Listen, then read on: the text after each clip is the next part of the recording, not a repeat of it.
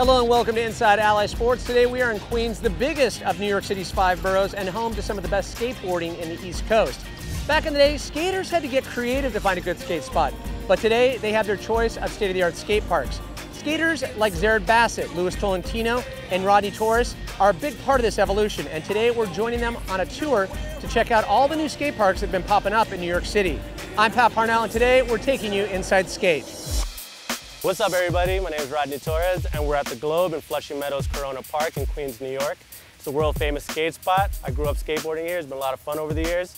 Unfortunately, as you can see, the water's on, so we're going to hit up a bunch of local parks that have been popping up all over Queens, starting with the Maloof Money Cup skate park here in Flushing.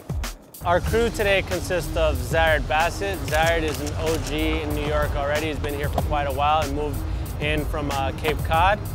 He is a serious powerhouse. He's a super productive, super serious personality and skater. And we have Tolentino, who's a powerhouse as well, but he's a bit more comical. He's got a lot of charisma. And Leo Heinert, who is an up-and-coming kid. He's like Speedy Gonzalez on a skateboard. It's pretty awesome to see him skate, and should be a fun sesh. Check it out.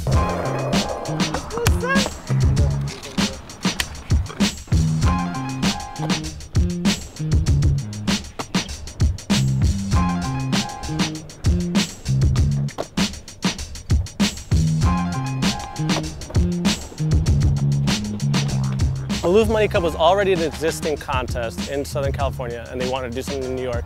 Around the same time, I was trying to fight to save this place. I contributed to the design of the place, just a couple of things here and there with California Skateparks, and we all just came together as local hires and made this place happen.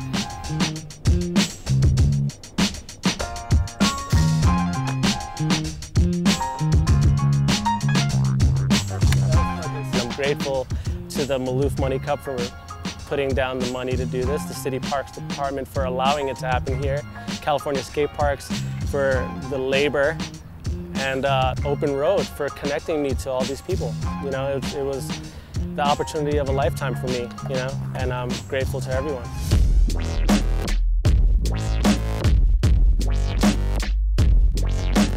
All right, what's up? We just rolled into the Astoria skate park under the FK Bridge in Astoria, Queens, New York. The park is a pretty big plaza with lots to offer. If you like skating ledges, I'd recommend coming here. But there's also a nice hump in the middle of the park and a long quarter pipe for some transitional options. Let's check it out.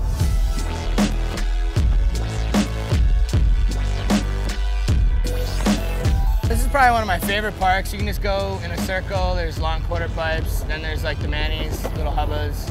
There's kind of a little bit of everything, and you can just flow around. It's right by the water, so it's a nice breeze, which is nice on a hot day like today. I like skating skate parks, so it's fun. It's a lot easier than skating street spots. A lot easier on the body.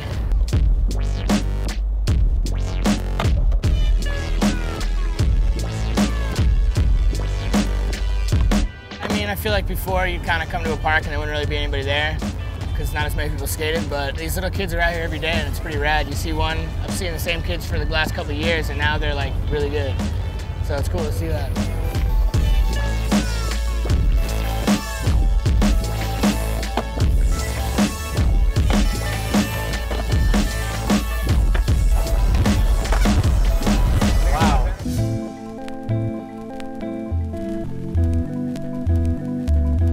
What's up, everybody? We just made it to our third and final location of the day, the Far Rockaway skate park. This is a great location. It's right on the beach, right along the water. So after a good skate sesh, you could, you know, jump in the water, cool off.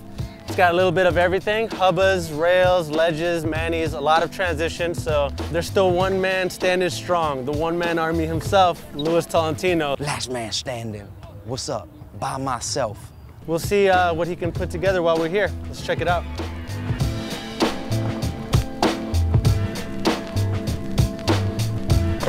What's fun about this park is all the little kids that jump in your way. They're like a little, you know, you gotta dodge them, you know, so that adds extra fun to you.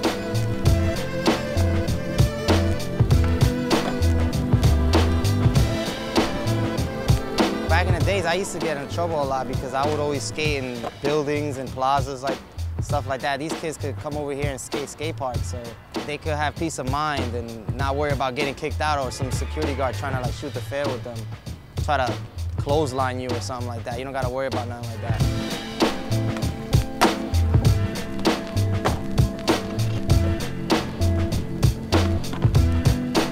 I want to just dip my feet in the water if I could do that right now, please.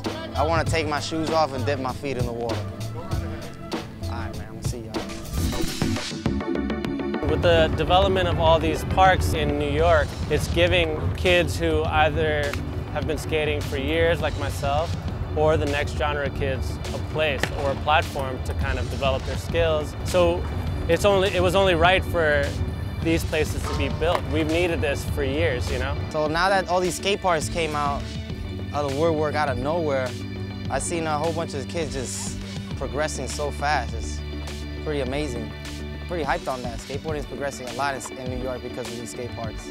People kind of look at it more of like a loitering, you know, destructive, rebellious kind of culture. And this was able to kind of highlight what I've been doing for over 2 decades and for what most people have been doing here in New York, you know? So it was able to like shine a big light on what we do and show it as like a very positive, productive, and progressive lifestyle. Safe to say skateboarding has seen an amazing amount of evolution here in New York City, and it's been great to be a part of it here in Queens. Well, that's it for another episode of Inside Alli Sports. I'm Pat Parnell. We'll see you next time.